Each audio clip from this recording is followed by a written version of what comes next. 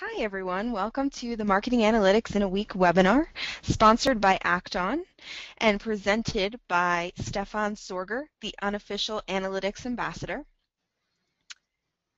My name is Kristen Maida. I am a research analyst here at Demand Metric, and I will be your host.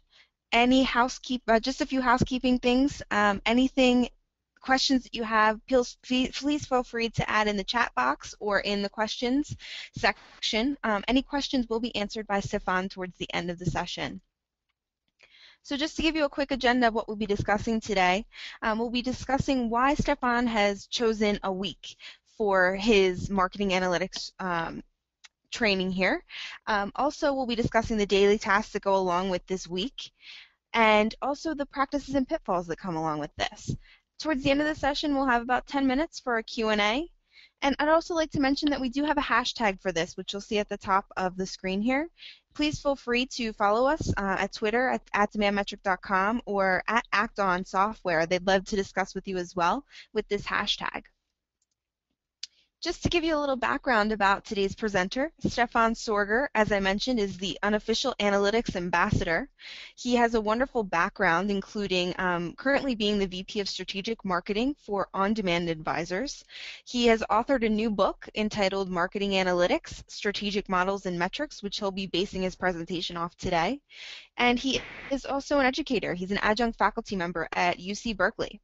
If you'd like to learn more about him or get in touch with him at all, his website is stephansorger.com. Also, to give you a little bit of information about our sponsor today, our sponsor is Acton. They are a leading provider of integrated marketing automation software. They have more than 1,700 companies using them to tie together their inbound, outbound, and nurturing programs. So if you'd like to visit them and learn more about Acton, you can find them at act-on.com. And with that, I will hand over the presentation to Stephan.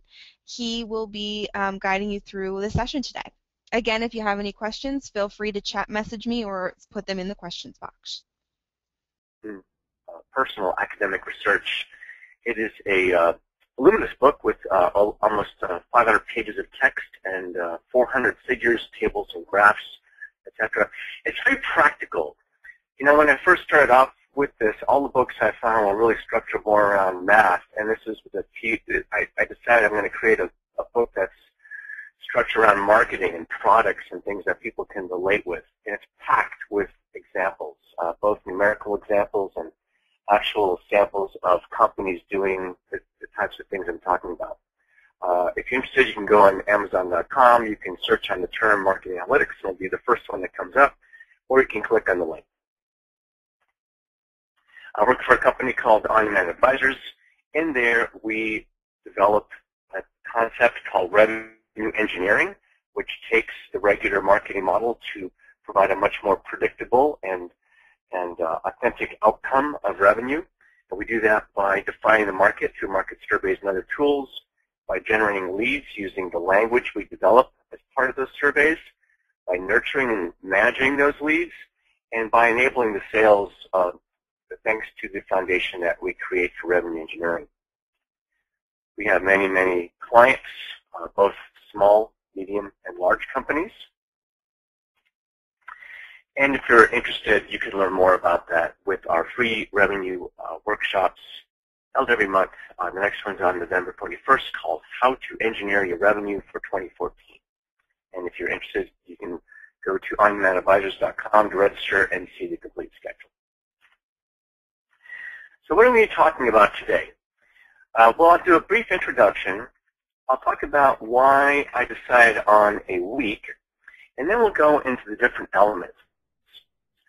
So, for example, on Monday, I'll be talking about defining the problem. On Tuesday, I'll be talking about selecting the people. On Wednesday, I'll be talking about preparing the technology. On Thursday, about executing the analysis. And on Friday, around gaining insight. And then I'll also share some practices and pitfalls along the way. So one of the reasons why we're looking at this is we see a lot of trends that are driving analytics adoption. One is certainly accountability. I know I'm certainly held accountable in my place of work to improve productivity and reduce costs, and that goes to the old adage, what gets measured gets done. I also like it for data-driven presentations to back up the proposals and predict the success of plans.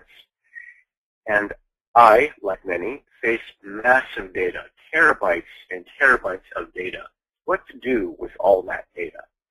One of the aspects about that data is that much of it is available online thanks to cloud-based data storage. So you get the speed and convenience, but you don't get the analysis. So that's what we'll be talking about today. Also, like me and our company, we have reduced resources just like with other companies. The days of having many, many people in marketing departments, they're gone. We just have to do more with less. And more importantly, we have to show the outcomes of our efforts. And one of the things that does that is marketing analytics. It has many advantages. One is to derive revenue. And part of our goal is to reframe marketing from a cost center to a profit center. And the way we do that is we correlate spending and results. And one of the things we do there is to save money. The old way where we basically execute the campaign and guess the outcome is no longer tolerated. The new way is to predict the outcome. And part of that prediction of outcome is to encourage experimentation, to test different scenarios. So what happens if we increase advertising 10%? What happens if we decrease advertising 10%? We predict which will give us the best bang for our buck. At the end of the presentation, we'll be talking about how to persuade executives using that information. How do we talk about the revenue impact for marketing? And to some degree, sidestep politics. We know that in many organizations, CEOs don't always appreciate marketing. Some CEOs see it as really not as credible as some of the other areas, such as finance. So one of the good things about marketing analytics is that it provides the metrics to give you equal footing as such as some of the hard tasks such as accounting and finance.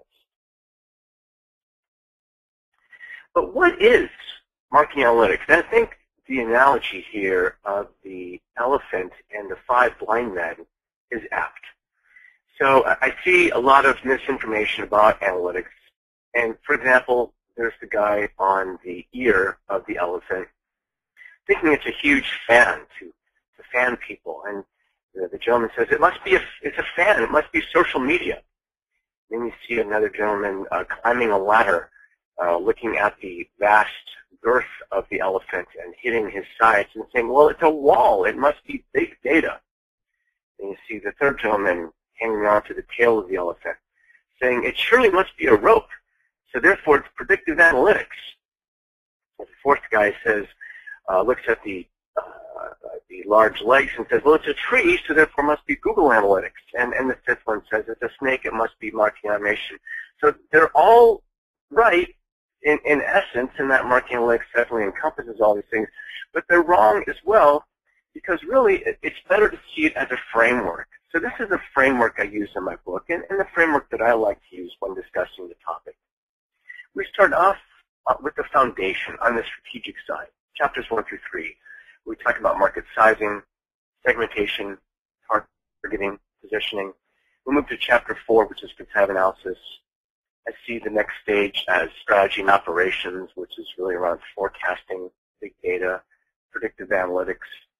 Then we move on to more of the tactical side, which is the marketing mix. That's product, price, place, and promotion, and we can use various tools such as Conjoin and Google Analytics and social media and so forth. And then we can move to sales and support, where we use marketing automation. And then finally, on the tactical side, how do we operationalize analytics? And that deals with chapter 12, which I call Analytics in Action. So why did I select a week? You know, and actually I think it's good to reflect on why I decided on this topic anyway. What I'm finding is that 2 or 3 years ago, people were really struggling with analytics projects, really trying to see if this was the right thing for them. But a little after that, they found that, yes, it is a very cost-effective thing to do. It's a very good thing to do. But the problem I'm finding lately is that people have the budget for these projects, but they just don't have the time. So the time is lacking, and I was laughing along with Kristen at the beginning of this call, saying, literally in the 15 minutes that I'm here waiting for the webinar to begin, I'm streaming in emails after email after email, all representing projects. So I'm going to be busy until 10 o'clock tonight. I don't have the time to start on a new project. And I hear that over and over again.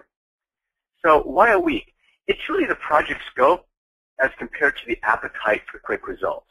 So if I talk about a day, marketing analytics in a day, that's just not credible for all but the most trivial projects. If I talk about a week, that's kind of a Goldilocks. It's a nice time. It's okay for small initiatives. It's easy to digest. And indeed, if you have a large project, I encourage you to break it up into small chunks so that each chunk can get done in a week. When we talk about months, that's good for medium initiatives, and it starts to get the perception of a major project. But when we get into years, then we really have to start managing risk because we might wind up with a runaway project. And here you can see the 5 building blocks.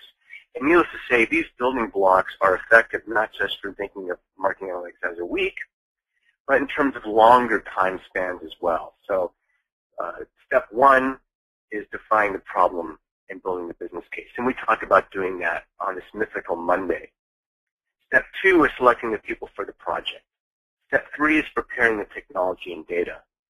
Step 4 is executing the analysis and computing the solution. And step 5, gaining insight and presenting the results. And by doing it in this order and being very structured about it, I found very good results. The alternative is a mismanaged project, which I don't recommend. What I'll be using to demonstrate this process is an actual example that I led while I was a product manager at a Fortune 500 enterprise software firm. The problem that we had, and you can see it on the diagram at the bottom, we had difficulties assessing customer satisfaction of major companies or accounts. And we had headquarters, and you can see in the green, you can see the regional offices, and then the regional offices in turn dealt with the customers. I was in headquarters, so I did not have direct contact with the customers. And the problem was that the regional offices would give surveys to customers asking how satisfied they were.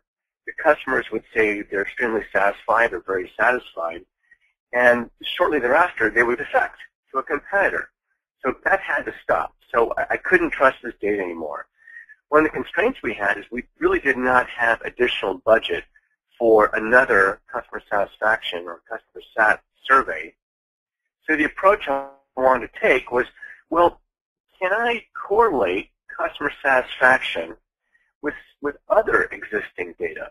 In other words, if I look at all the data at my disposal, operational data, financial data, technical data, I have, terabytes of data.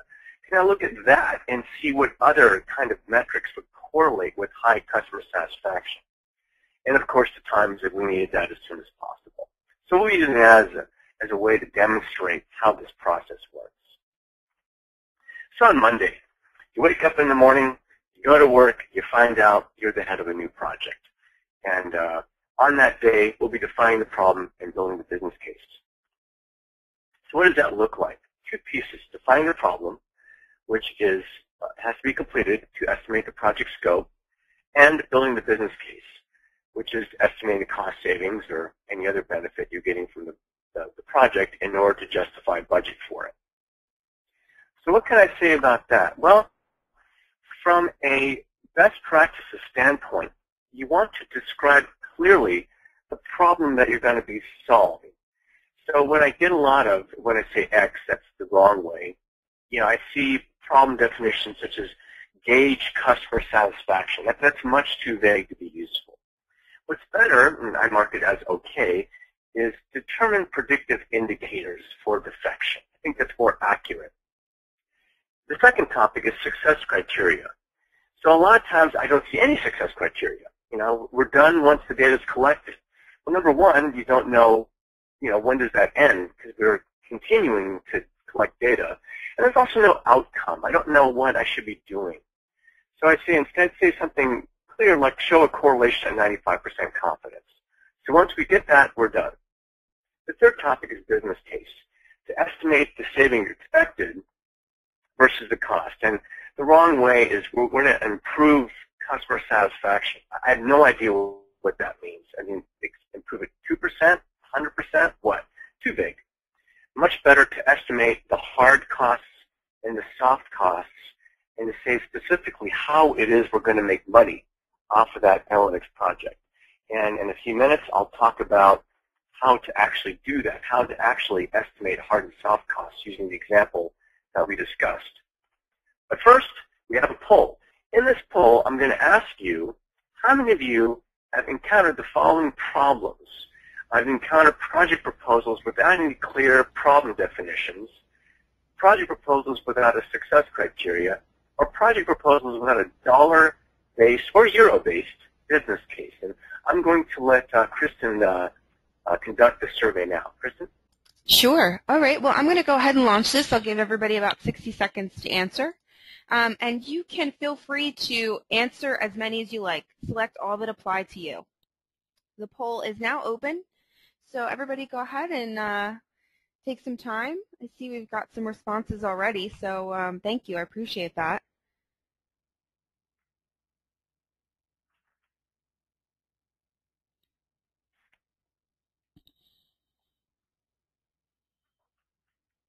Looks like we've got about half the people responded already, so thank you.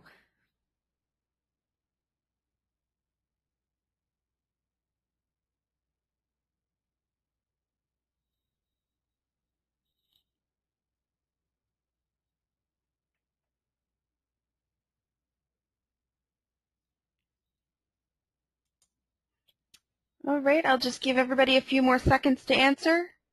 Looks like we've got about 66% of the population here voted. So, all right, I'm going to go ahead and close the poll. So just for everyone's information, 74% of the group here has said that the first one applies to them, project proposals without clear problem definitions. 70% of the group has said that project proposals without success criteria applies to them. And also 70% of the group has said that project proposals without dollar-based business cases applies to them. Outstanding, Kristen. Thank you very much for that data. And I would love to say that I'm surprised or even shocked by how high those numbers are, but ironically, I'm not. I find this all too common. I see analytics as a relatively nascent field, and one of the objectives of webinars such as this one is exactly that, to provide some best practices. Because the problems with not doing these things are grave. I mean, you wind up with runaway projects, projects that are over budget, and so forth. So I promised I would talk about the business case, and here it is. So here, here's the example I used for the running example, and I like to break it up into hard savings, soft savings, and hard cost. Hard savings is anything that's completely measurable on dollar and cents basis. In this case, we are doing this project to prevent or to substitute for a regional data collection process, which at that time took 20 regional managers about 3 hours each to do, and we had a loaded cost of $100 per hour for a total of $6,000. The soft savings, which is really around customer satisfaction, the computation would really be one lost customer. If you look at the lifetime value of the customer, it's around $100,000. The hard cost in this case would be me, a marketing analyst, 40 hours, so a full week at a loaded cost of $100 an hour for $4,000. So the net savings is $2,000 of hard cost plus any potential soft savings. And I like it as a best practice to only include the hard savings and to think of the soft savings as a bonus. Now we have Tuesday. We select the people for the project. So we have a core team and an extended team. The core team for a project of a significant scope typically includes a statistical modeler, a data analyst, and an analytics software developer. A statistical modeler is generally someone with a master's or a PhD in math or econ, and they'll be an expert at using SAS or SPSS or maybe R. Data analyst is someone who is skilled at working with large data sets using SQL, SAS, and other tools. And the analytics software developer is someone who actually develops the code needed to run the project. And for larger teams, we'll want an extended team, such as a project leader to lead the thing, a business analyst to see if the needs of the business are incorporated into the project, and an evaluator or tester just to test it once it's done. And what I've done is I've collected some actual job descriptions for each one of these, just to give you an idea of the kind of people that people are looking at for projects like this. So in this case, this is a example of a statistical modeler. This job description I actually pulled from a company called SunTrust in Atlanta. And you can see that this is someone with a PhD in mathematics or statistics. They have skills in SAS or MATLAB. They've done quite a bit of quantitative modeling. They have a basic understanding of financial statements, and they've been working with complex analyses. This is pretty typical of the kind of person that you'll find with a statistic modeler. Next, we come with a data analyst, and I pulled this one from an actual job description at Cisco and San Bruno. And here you can see they'd be looking at a disciplined analysis of some kind, working with the Cisco teams, mainly working with big data tools such as Hadoop and so forth, and should have a knowledge of Unix, Perl, Python, and large databases. Here's an example of an analytics software developer, pretty typical. This one's for Salesforce.com in San Francisco. And here, they need to know automation frameworks such as Selenium and JUnit. If they've worked on BI tool testing experience, that's good. They should know HTML5, CSS3, and so forth. Here's an example of a typical project leader. This one happens to be at New York City at the Department of Information Technology and Telecom in Brooklyn. And here they're going to be managing the citywide performance reporting for Brooklyn. And they expect these kind of people to have at least 3 years knowledge and experience of managing large projects, skilled in WBS, which is work breakdown structure, knowing Microsoft Project, and maybe even a PMP or professional project manager certification. For example, of a business analyst. Business analysts typically are involved in use cases, making sure that the project meets the business requirements that are necessary for that unit. Here's an example of an analytics software tester. In this case, it's a company called JMP, which is now a unit of SAS in Cary, North Carolina, and that's to validate statistical features and test it and look at different test cases and make sure they work. So how did this extend to my little week-long example? Well, I did not have the benefit of such a distinguished panel of experts. I had to do most of it alone, so it would mean that this statistical modeler was not really necessary just because we didn't really have the kind of complex model that we needed to justify a dedicated modeler. The data analysis was done by the product manager, me. The analytics software developer also was not necessary because of the simplicity of the model. The leadership was done by the project manager. I did reach out to our financial business analyst to get the data and to look at what different aspects he wanted to see in the model. In terms of evaluation, the testing was also done by me, the product manager.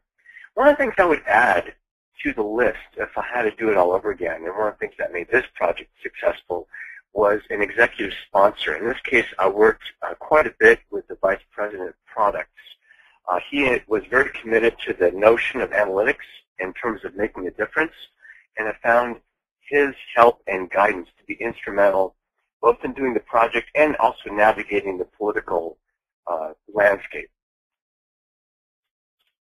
We moved to Wednesday, where we prepare the technology and data, and we have quite a bit of technology to look at. Here's just a partial list of all the many types of technology categories that are in there. So we have on the left side the category, and on the right side just a handful of companies. Of course, these companies include many more than what's on this list, and you could also make the argument that, you know, different companies within this list could be applied to several categories.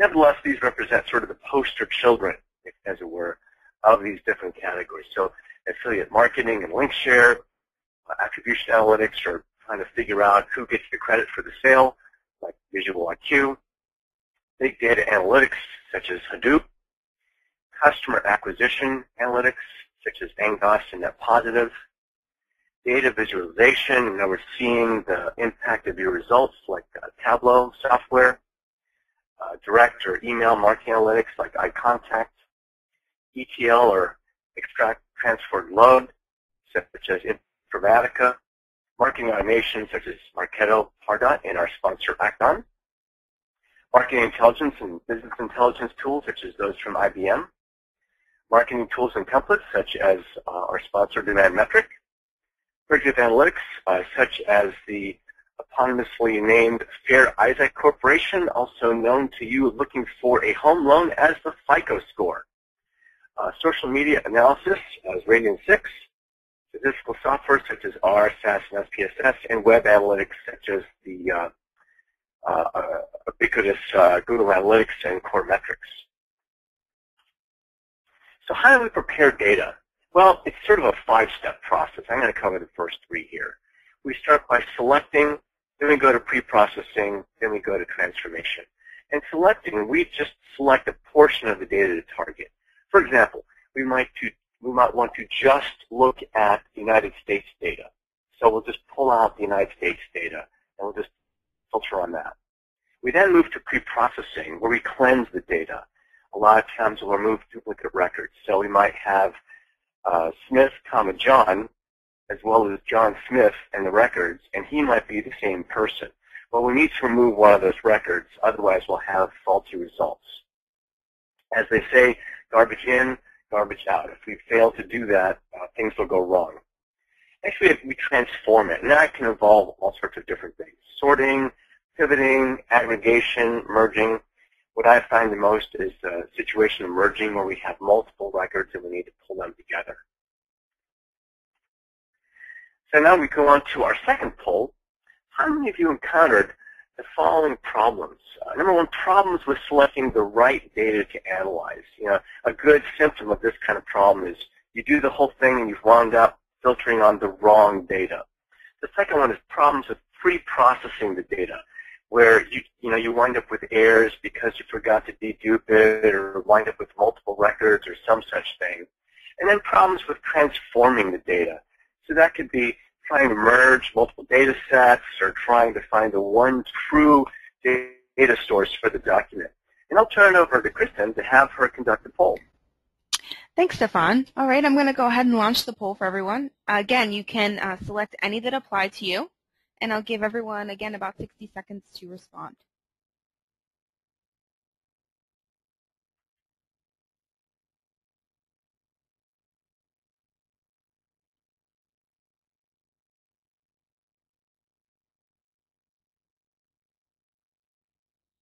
Oh, wow, we've got close to 50% already, so thank you, appreciate your responses. Please continue to vote. And again, select all that apply.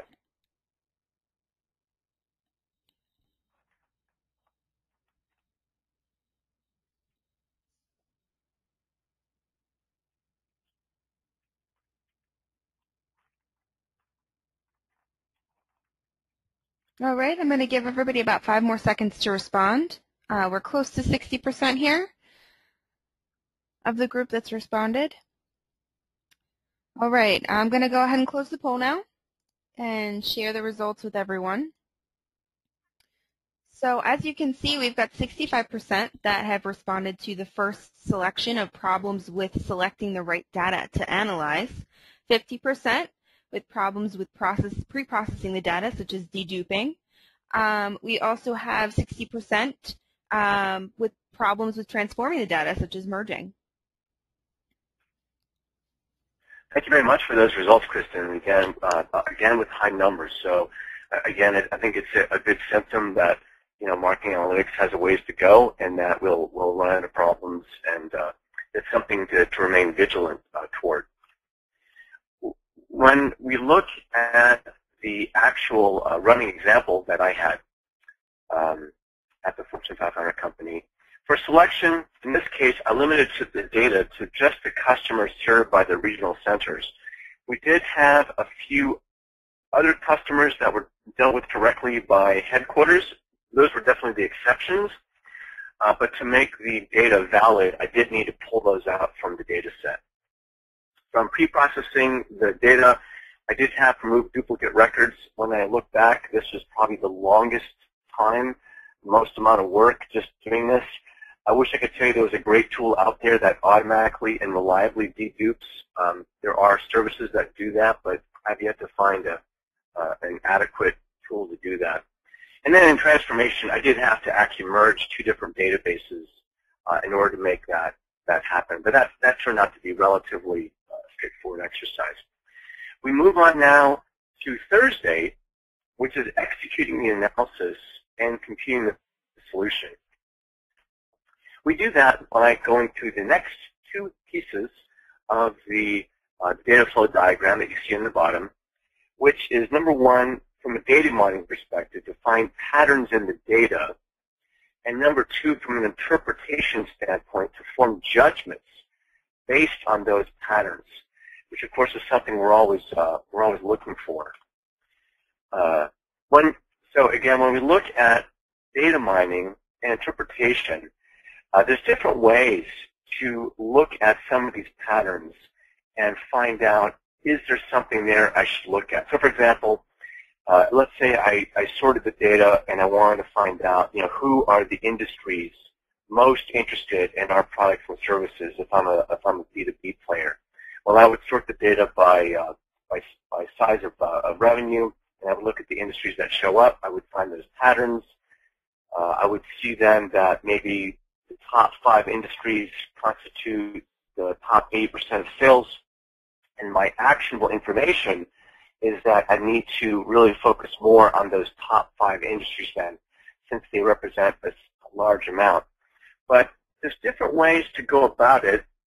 There's very complex statistical tools, and then there's simply eyeballing it. Sometimes, people just look over columns of numbers and identify patterns. I've certainly done that in some jobs, and sometimes that actually does work. You can sort it, like what I just talked about, where we sort the data by sales or another dependent variable and examine the trends.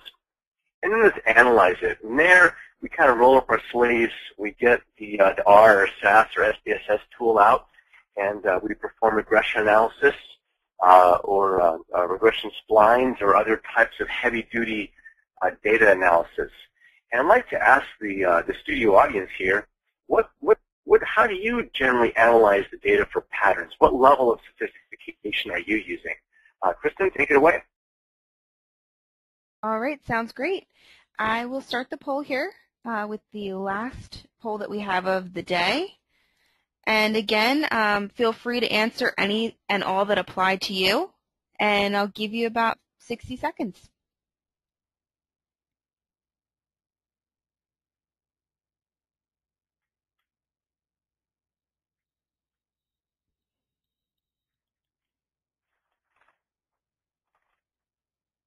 Looks like we've got about 50% of the population answered.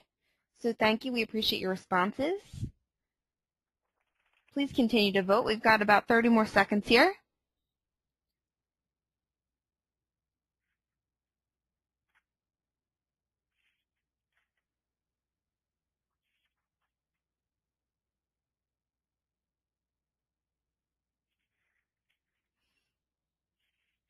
All right, just a few more seconds.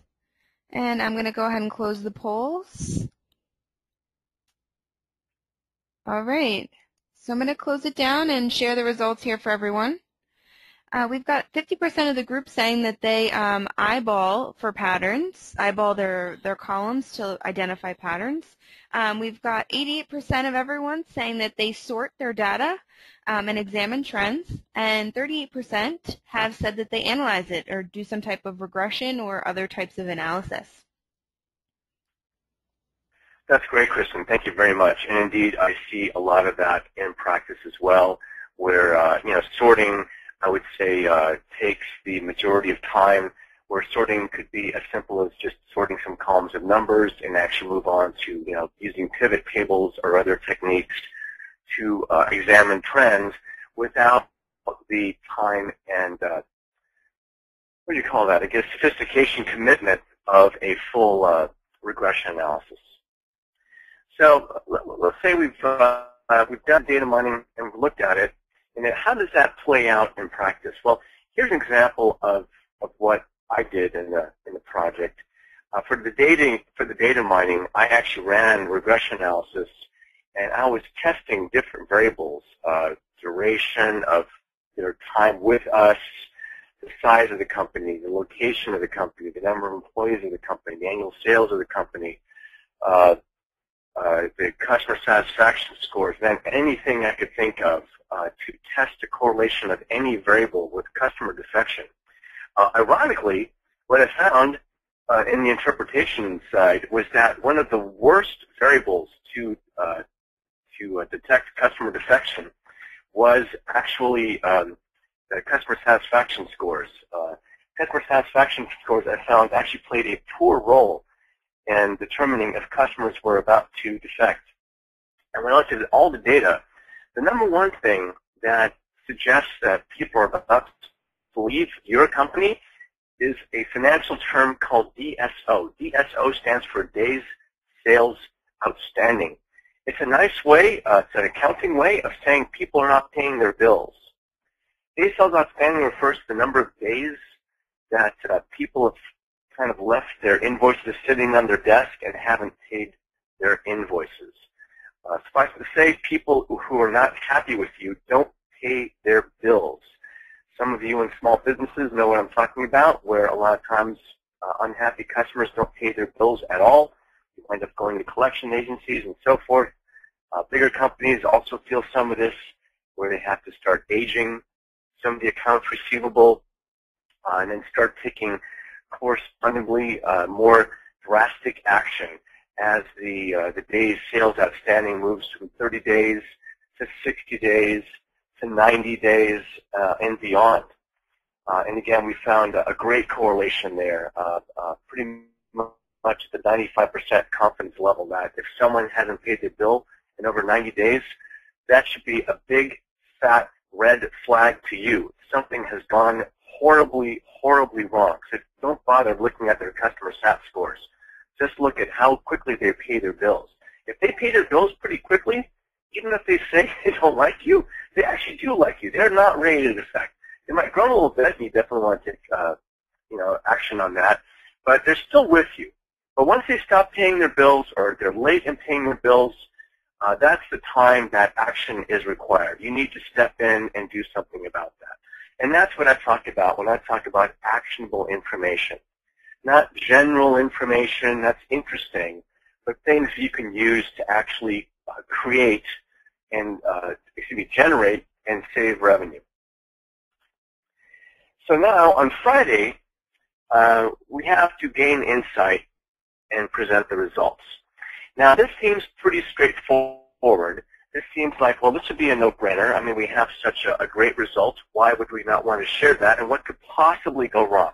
Well, this is what could possibly go wrong. This is an actual slide that I doctored only a tiny bit. This is from an operations review that I had with a major company, not the same one that we talked about just now, but a different one. And at that operations review, the heads of various departments go before the general manager of that division, the multi-million-dollar division, and state what's going on in their department and state if they need additional resources such as headcount. And at that meeting, we had two people show up, or two people of the many show up in these two slides. The first one is the head of engineering, and the engineering department was a large department, about 100 people strong, and really formed the basis of most of the revenue of the company because of all the products that it developed. But when we look at the slide, it suggests differently. So for one thing, it kind of goes on and on and on and on and on.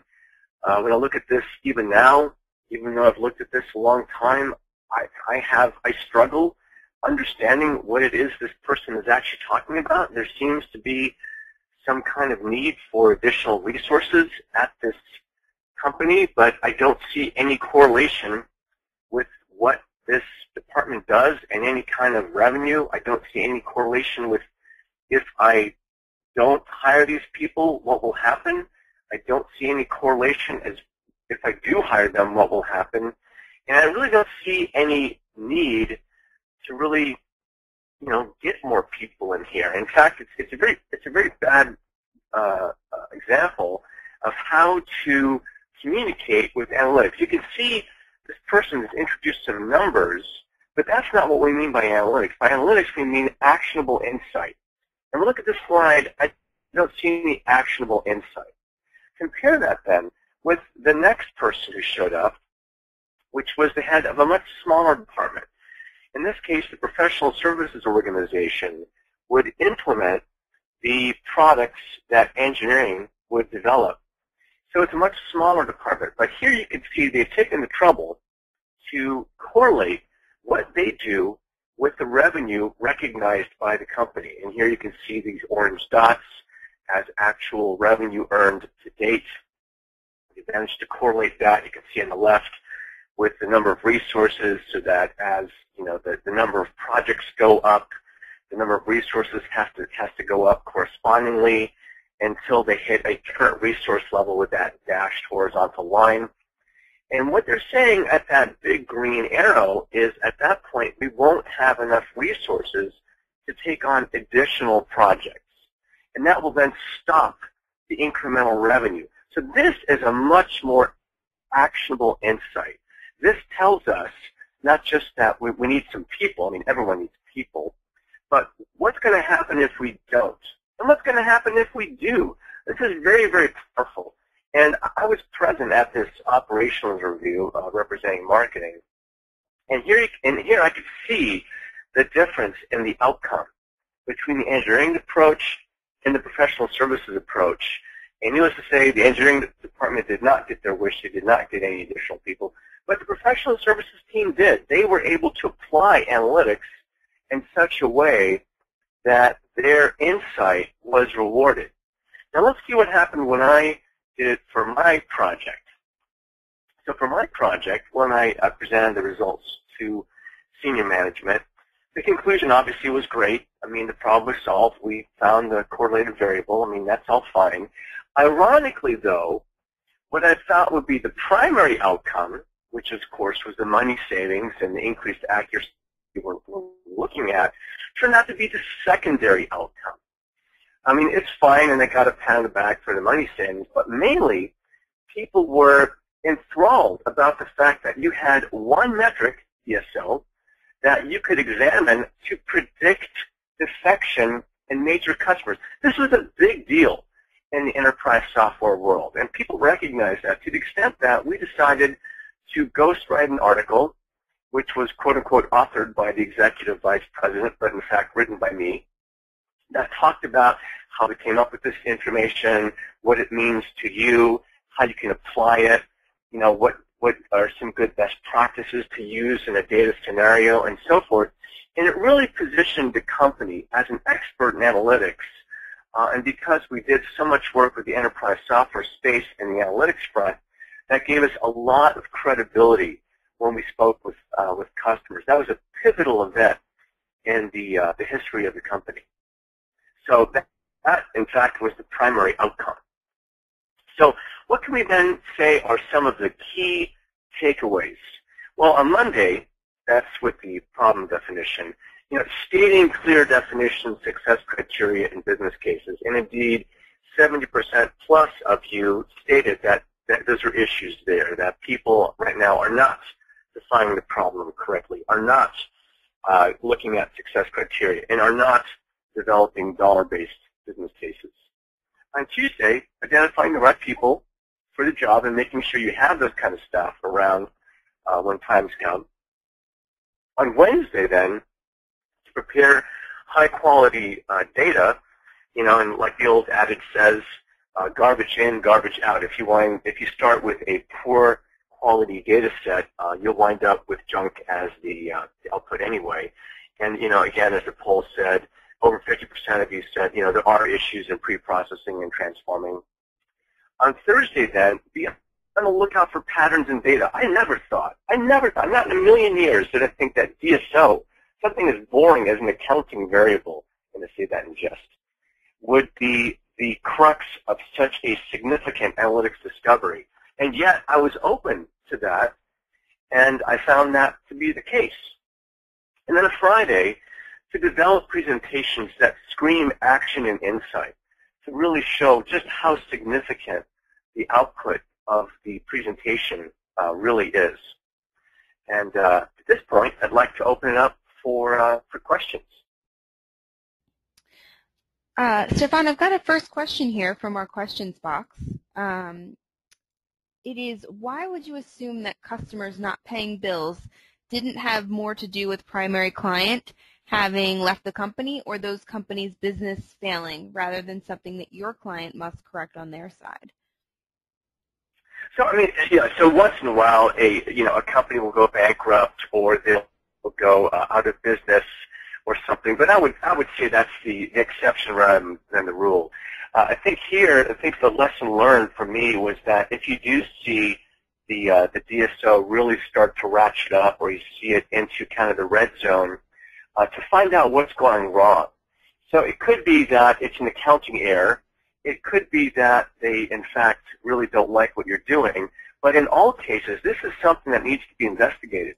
And the fact that the company is going out of business or can't pay its bills, that's also of deep concern to the company as well, because we need to talk about that. Because otherwise, you're just going to blithely assume that everything's fine.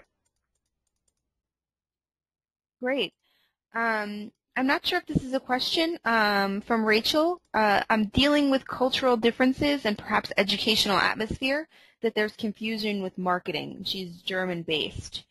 I'm not sure if there's a question there or if she was just commenting on the last. Did you have anything to say about that, Stephan? Sure. So, I can't say I'm an expert in cultural differences and diversity of workforces, but I can say one of the advantages with analytics is that I find that metrics and models kind of cut through the clutter. There's a lot of noise, a lot of big PowerPoints that marketing delivers, many of which aren't read.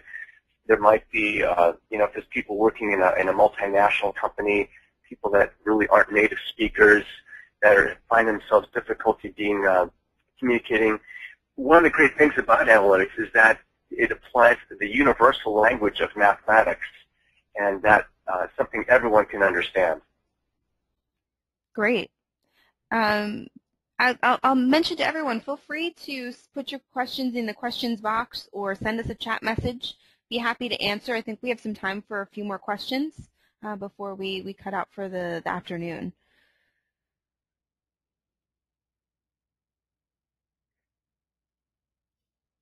Looks like we've got one here.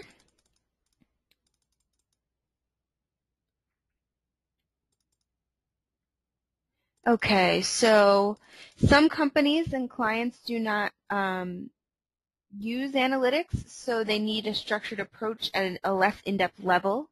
Have already got the book, helpful webinar, and we'll revisit the book. That was a comment back from Adrian Hargreaves, I believe. And I've got a question here from Seth. In your opinion, is a tool like Tableau necessary? Oh, I don't know if anything's necessary. It's just helpful. So there's different kinds of people out there. So some people can just stare at columns of numbers and see instantly the patterns. I am actually blessed that way. I can actually look at columns of numbers and see patterns instantly. But most people aren't. So for them, I think a data visualization tool like Tableau will help. It will basically mechanize a lot of what you could do on your own with Excel, such as putting together charts and graphs and so forth. It won't do anything additional to the data, but just helps you visualize the patterns that are there. All right. Thanks for that, Stephan. Do we have any final questions for Stephan before we finish up the session? We have time for one or two more.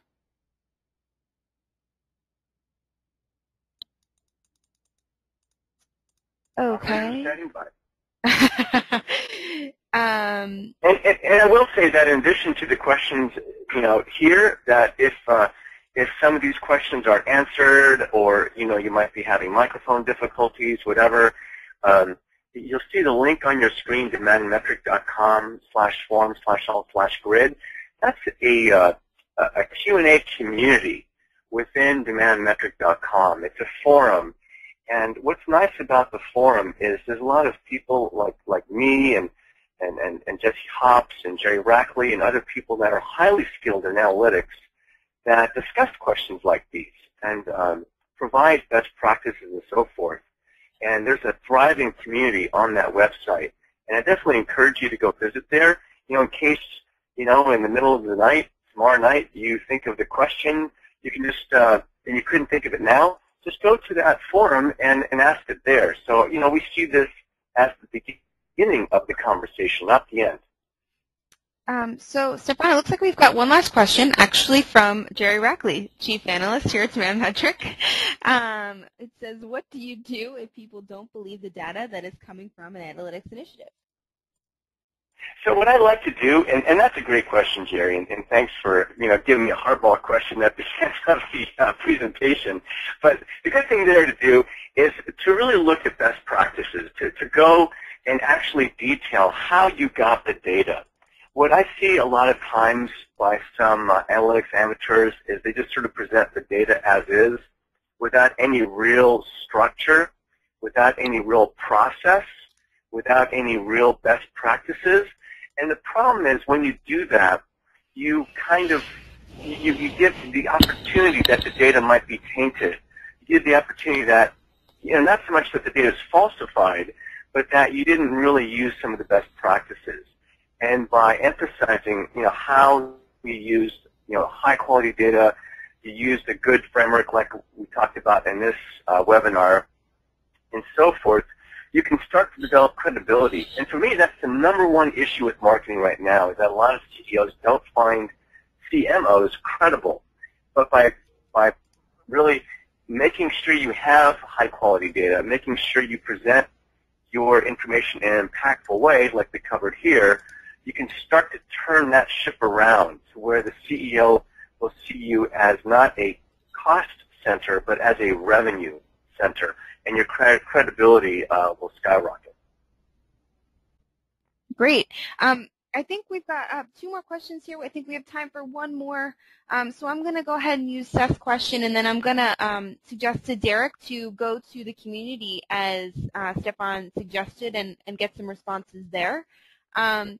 So Seth's question is it wise to build a data warehouse to conduct thorough analysis? Absolutely, yeah. So when you look at that, data diagram that I showed earlier, that cylinder, it kind of represents a data warehouse. And what you'll find is that it's not so much that you can't do it with a regular data set. It's just that a data warehouse, it suggests, number one, that you're using the right tool for the right job. And number two, it implies a certain discipline around the data integrity. And to Jerry's point, and to Seth's point, that data integrity and that data quality is essential if you are to be believed as credible within your organization. Great. So as I mentioned, we've gotten a couple more questions here. I'm just going to suggest to these two attendees to go ahead and put your questions in our community. If you prefer to remain anonymous, you can feel free to email me. I'm going to chat message everyone my email address, also Jerry Rackley, our Chief Analyst, email address. So if you prefer to keep your questions confidential, feel free to email us. So thank you, and we're going to end the Q&A session. So Stephan, please feel free to continue. Let's move on here to the next slide. So do you want to talk about this, Kristen? Sure. So again, our sponsor, Acton, has been gracious enough to sponsor this webinar and to have Stephan come on and give this great presentation. Like I mentioned, they are an integrated marketing automation software, and they've got over 1,700 companies providing marketing automation and tying all of their inbound, outbound, and nurturing programs together. So you can visit them at act-on.com.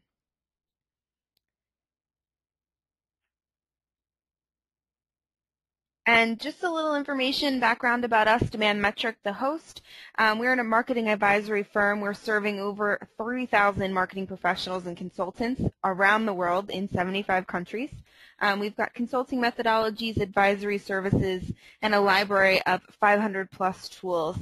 We work to make your lives more efficient and more effective. So feel free to check us out at demandmetric.com. And if you have any questions about us, please feel free to send an email to me or Jerry. I'm going to chat message everyone now with that information.